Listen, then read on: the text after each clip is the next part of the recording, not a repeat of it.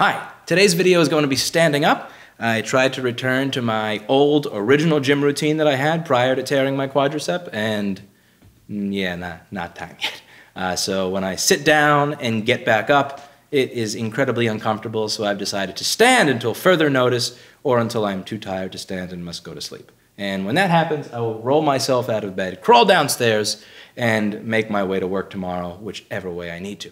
So, today I'm not sure if most of you even remember this, but I used to do videos in my apartment where I was standing up, and around the end of 2016, I stopped doing that because, as you can see in the video like the one I have above, it was incredibly painful for me. I tore my quadricep that year. I was crossing the street. The light was green for me, and one of those Arrow 7 bikes, you know, the standard issue DoorDash, Seamless, Grubhub driver bike, is one of the bikes coming down the road, and it's trying to go through the red light. It's speeding up, even though I'm crossing the street and the light is green for me, and he hits me with the bike. That was probably caused me a bruise or a black and blue, and that bruise turned into a tear when he threw the food at me on the bike, cursed me out, and I felt the need to chase him and, well, you know, send the message that if you hit somebody with a bike at 30 miles an hour, you probably shouldn't throw food at them, or they will chase you and toss you off your fucking Arrow 7.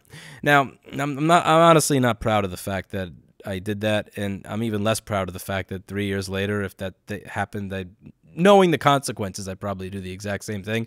But it wound up resulting in a torn quadricep, and it was very painful. So I went to a doctor, and the doctor said I would probably have issues walking, and I also shouldn't lift weights anymore. I probably wouldn't be able to lift weights again.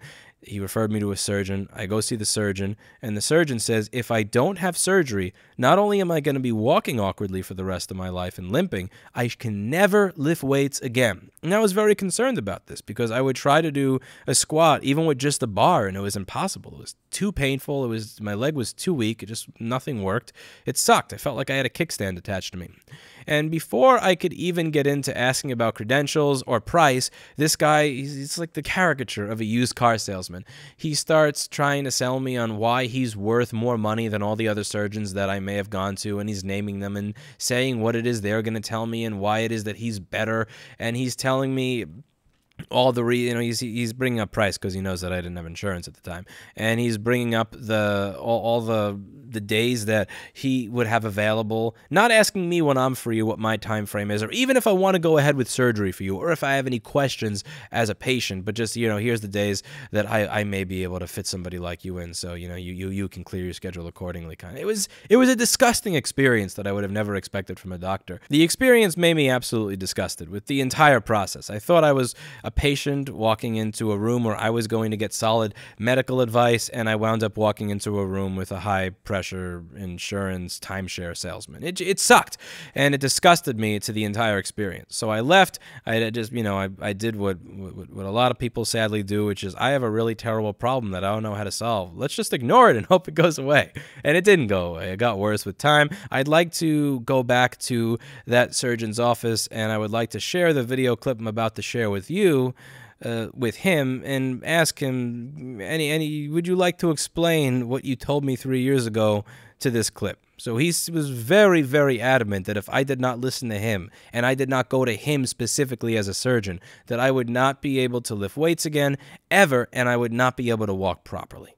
Let's see if that's true within the context of what I did about 12 hours ago. Now, just a disclaimer, to be clear, I am not a power lifter. I am not a bodybuilder. I do not have the best form. I am not a strong guy. But, you know, I didn't get my hips through as often as I should have. You're supposed to, you know, get your hips through earlier, and I'm sure this isn't the best form. But, you know, somebody did tell me I'd never lift weights again for the rest of my life. And it's really cool to see that 3 years later, that's, let's see, 245s, 225s. Yeah, so that's 325 pounds.